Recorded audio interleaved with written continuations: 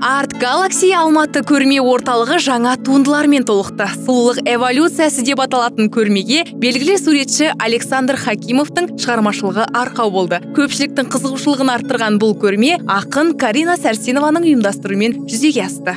Это очередная выставка картин. Бүгін біздің сурет галереямызда кезекті көрме көпшілікке ұсынылып жатыр. Бұл көрме Александр Геннадиұлының өзіндік жан дүниесі мен шығармашылық талабы үйлесім табуының негізінде дүниеге келген туындылардан тұрады. Жалпы оның кітаптары мен суреттері өзіндік пәлсапасының барлығы адамның рухани болмысының дамуына, әрі мәдени қалыптасуына түрткі болады. Ол әрқашан адамдармен тілдесе отырып, оларды мазалаған сауалдарға өз шығармашылығы арқылы жауап береді. Одан бөлек, оның психолог ретінде алатын орны бір төбе. Бірнеше өнерді бір бойына жинаған Александр мырзаның қоғамға тигізіп жатқан үлесі өлшеусіз. Ал бүгінгі көрмеде ол сұлулықты басты назарға алған. Осы туындылары арқылы суретші әйел адамның тіршіліктің тірегі екенін айтқысы келген болар. Себебі әдемілік тек әйелге ғана жарасады. Александр Геннадиұлы сурет өнерінен өзге философия, психология, теология ғылымдарымен де айналысады. Сонымен бірге бірнеше әдеби туындылардың авторы. Суретші 2018-2019 жылдары бүкіл ресейлік байқауда өнерге қосқан үлесі үшін арнайы аталымымен марапатталған.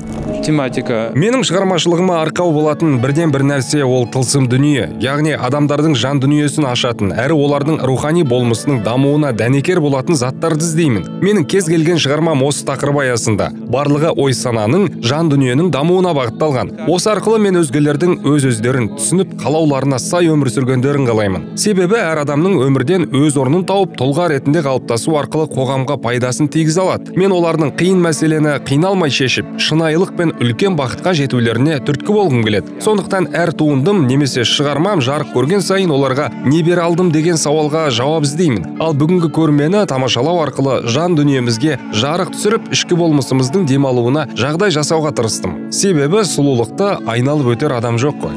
Бүгінде Александр Геннадиұлы тың туындылары мен құнды шығармаларының арқасында әлемнің бірнеше елдерінде шығармашылық сапарда болып, ол жақтағы талантына тілекші жандарды жиі қуантып отырады. Себебі суретші көптеген жандардың өзін тануына, әрі рухани дамуына дәнекер болып, шынайы бақытқа жетудің кілтін табуға жәрдем беріп жүр. Әдемі би мен әсем әндердің аясында өткен көрме жиылғандарға тамаша көңіл күй сыйлады. Мені оның шығармашылықпен еркін айналысып, өнерге өз үлесін қосып жүргені қуантады. Содан болар, оған әрдайым қолдау білдіріп, шабыттандырып отырамын. Жалпы өнер ол ешқашан өлмейтін ұлы нәрсе. Сондықтан ол қай кезеңде де өз құндылығын жоймайды. Александрдың туындылары кез келгенді елтіп әкетеді. Себебі ол әр туындысына үлкен жауапкершілікпен қарайды. Көрмеге қылқалам шеберінің 100-ден аса жұмыстары қойылды. Көпшілікті ерекше әсерге бөлеген бұл туындылардың қай кезеңде болсын, өз құндылығын жоймайтыны сөзсіз. Себебі өнер мәңгілік.